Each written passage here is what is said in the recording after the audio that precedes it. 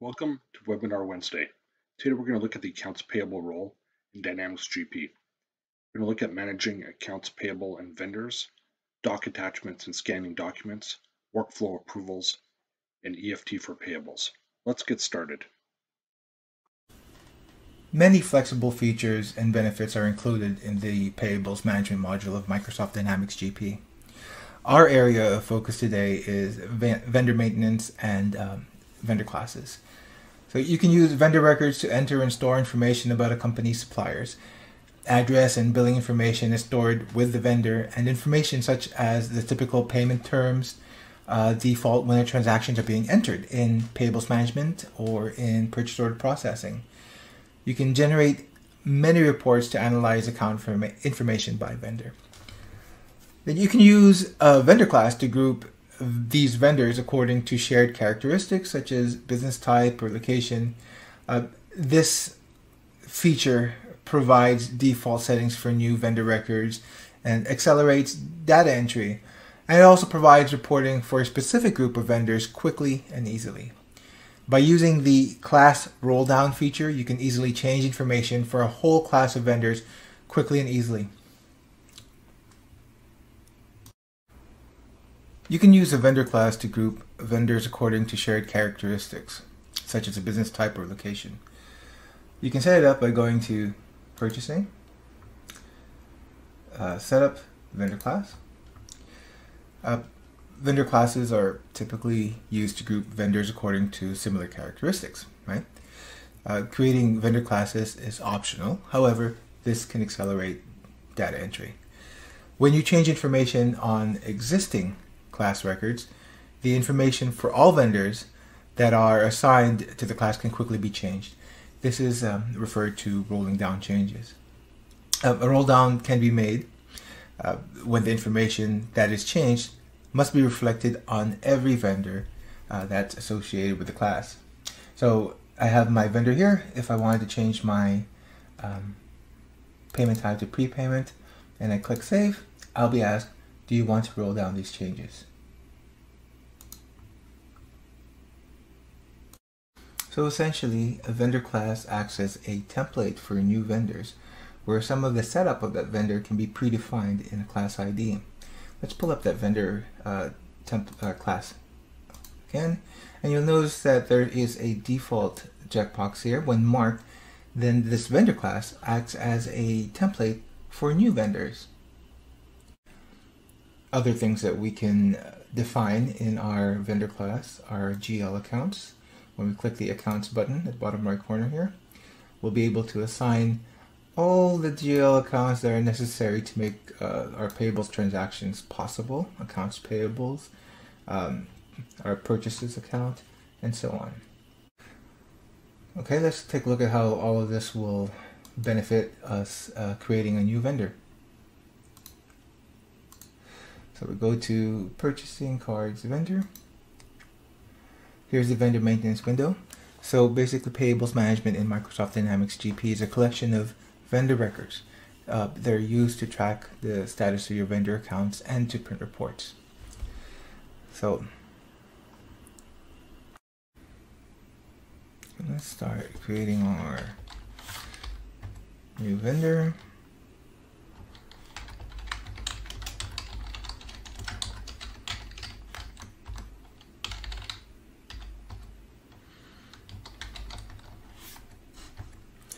Okay, we're going to select our vendor, and conveniently all this information is going to be filled in. So we go into our options, all of this is filled in for us. We go into accounts, it's all filled in. We just need to put in additional information.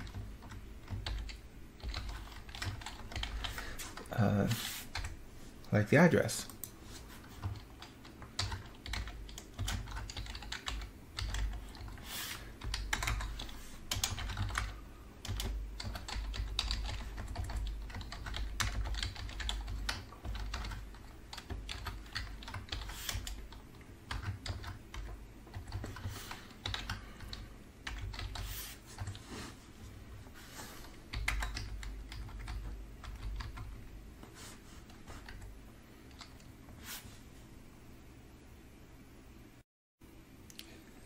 If there's more than one address for a vendor, such as a separate purchase, remit to, and ship from address, additional addresses can be added to this window.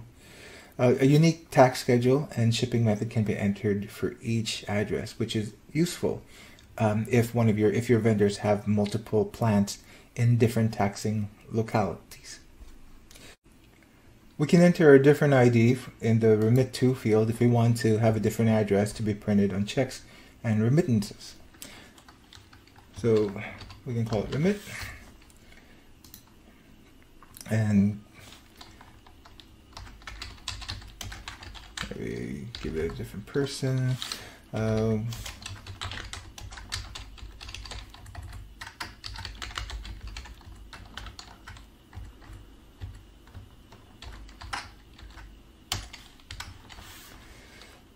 P5. We can give it a different tax schedule. Anything will do, just for testing. Maybe a different shipping method. There is an EFT bank option if you want to enable EFT for this particular location. If you have any questions on anything you've seen in today's webinar, or would like to talk Microsoft Dynamics GP with us, please visit us at www.profit.ca. Have a wonderful day, and I thank you for viewing. Are you and your organization working towards becoming a paperless office? Well, Microsoft Dynamics GP has a great feature called Document Attach that goes a long way towards this goal. If your role in your organization is to enter transactions like an AP clerk, and you would like to include scanned or electronic copies of your invoices, purchase orders, bill of lading, etc. Or maybe you're a purchasing manager who needs access to a manufacturer's product images, technical specification, white papers, or vendor contracts, then this might be a feature you'd want to implement soon. So Document Attach is a feature that allows the user to do all of this. And it's not just restricted to payables. You can attach them to master records like customers and vendor cards, inventory items, and to transactions like sales and purchasing invoices. So no more messy filing cabinets and lost forms. All the documents are saved with the related record or transaction in GP. Let's start by attaching a contract to one of the vendors. So let's pull up a vendor, and then we can click on the attach icon up at the top. And here is the document attach management window. Now we have a couple of options when attaching a document. We can attach by navigating to the location we've saved the document. In this case, that's what we're going to do. But if I had a scanner attached to my GP or linked to my GP, I could actually, and you could actually just scan directly off of GP without scanning first and then looking for the file to attach it. We have other options in here. We can select whether we want the attached document to flow or not to flow. What that means is any transactions, if it was set to flow, any transactions for this vendor will automatically have the document that we've entered here attached to the transaction. The other options include whether we'll allow GP to send these attachments as part of an email. We'll keep that marked, and we'll take a look at how that works a little later.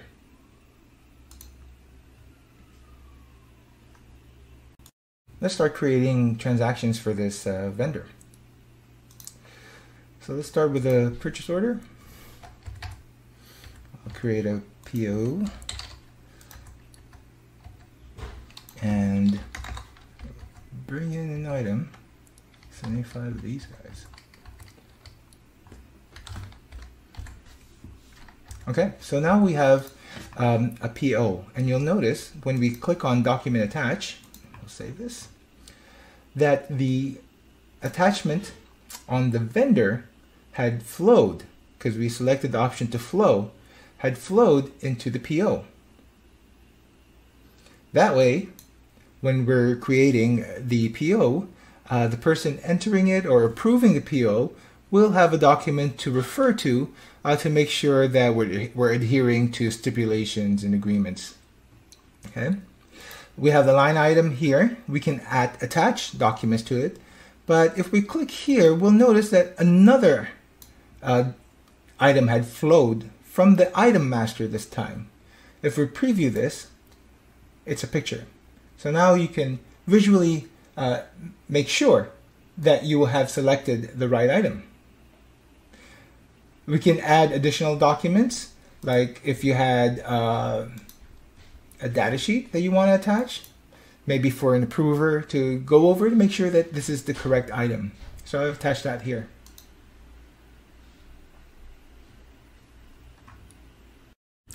Now let's go ahead and email this purchase order. We've marked the documents attached to be included in the emails. So let's do that. Let's see how that looks. So if we went to actions, we're going to select the documents to attach. Okay. Let's just mark all of it just to test it out. And we can email it, send. Just wait for the system to generate that email. I've sent it to myself, so it should pop up any moment now. There we go. And you can see that aside from the PO, here's our PO, we have also attached our contract, the image, and the data sheet.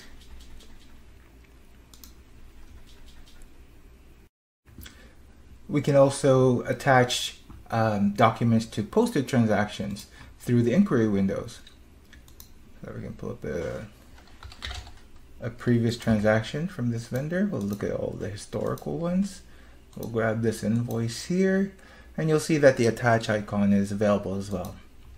So maybe we wanted to attach something we've missed in the past, maybe a bill of lading. Open it. Okay.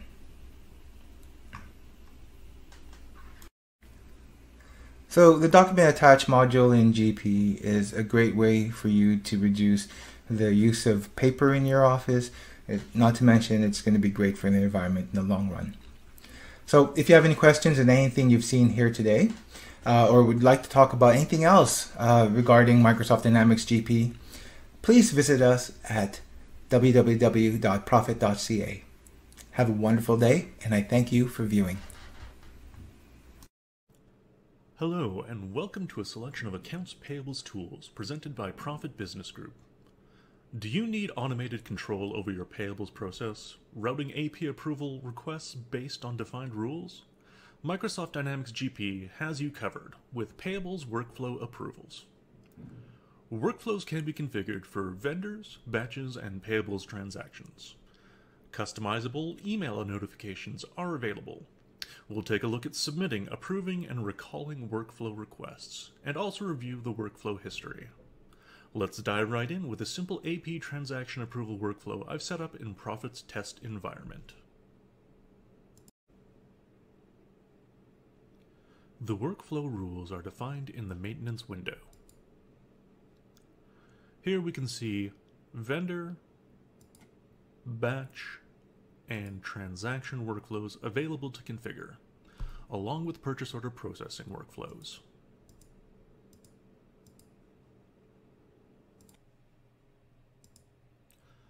This transaction approval workflow is configured to require approval from one person if the document amount is $5,000 or higher, from a different person if the document amount is between $1,000 and $5,000, and no approval is required for transactions below $1,000. Additionally, each approval step allows us to configure an email message to be sent to the approver.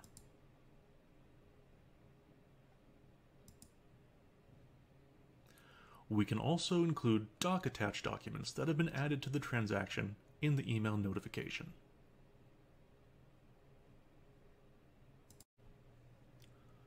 Once an appropriate workflow is enabled, workflow options are available in the Payables Transaction Entry action bar. Here we can submit the transaction, and include a comment for the approver.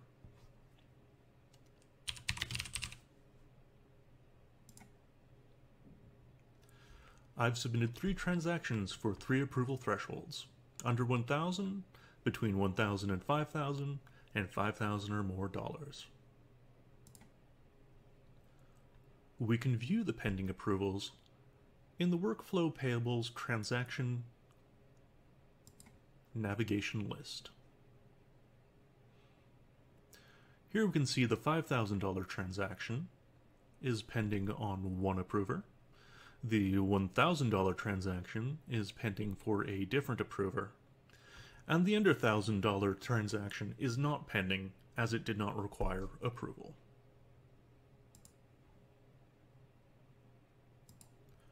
Requests can be approved, rejected, delegated, or recalled through this navigation list. Approval requests can also be approved, rejected, or delegated from the transaction itself.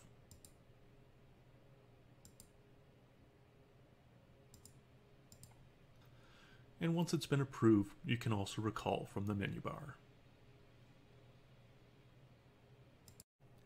Furthermore, with some additional setup, approvals and rejections can be accomplished via the email notifications without even logging into GP. Reviewing the workflow history can be done from the action bar, both for unposted transactions in the transaction entry window, or for posted transactions via the Payables inquiry windows. The workflow history shows the submission details, including the comment, as well as the action required by each step of the workflow. For example, for 5K plus, there's no approval required, but in the 1K to 5K section, this one required an approval, which was performed by myself.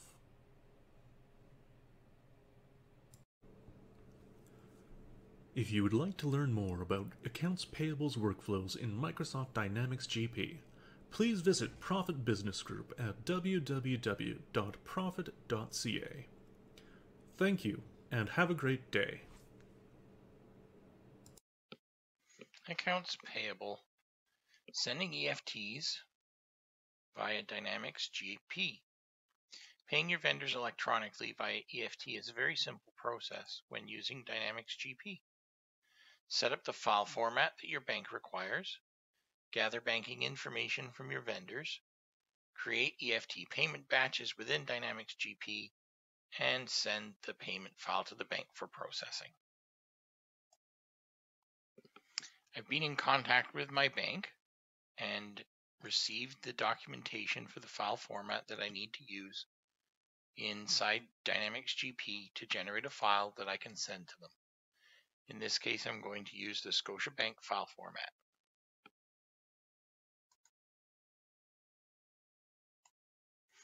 Out of the box, I can use a Bank of Montreal, CIBC, National Bank of Canada, RBC, Toronto Dominion, and if I scroll down, I also have Scotiabank. If those don't meet your needs, we can also make user-defined bank file formats where we can have custom formats to match your bank. My vendor, the EFT company, has provided me with their banking information. They're using a bank with a routing number and a bank account number. When I create my payment batch, I make sure that I use the radio button for EFTs. This will tell Dynamics GP to only pick the vendors where the addresses have EFT information on them, and those addresses were used on the payables transaction. Processing my batch, I can then print the remittance form to let the vendor know what I'm paying. I can also email that document.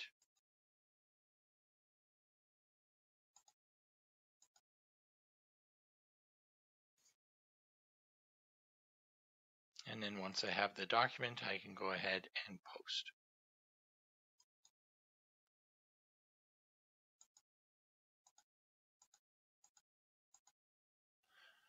Once my transaction is posted, I can then generate the EFT file for my batch.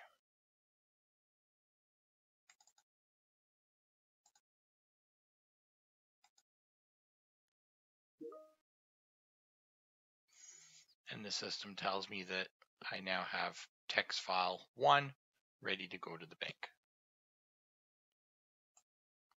Once the file is generated, the system tells me the file number and the location of the file.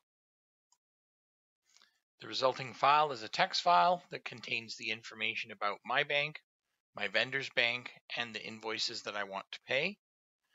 Take this file and send it to the bank for them to process. Using Dynamics GP, an accounts payable clerk can quickly and efficiently create an EFT file for the bank to use to pay vendors electronically. To find out more about using Dynamics GP for EFTs or about Dynamics GP, please visit Profit's website at www.profit.ca.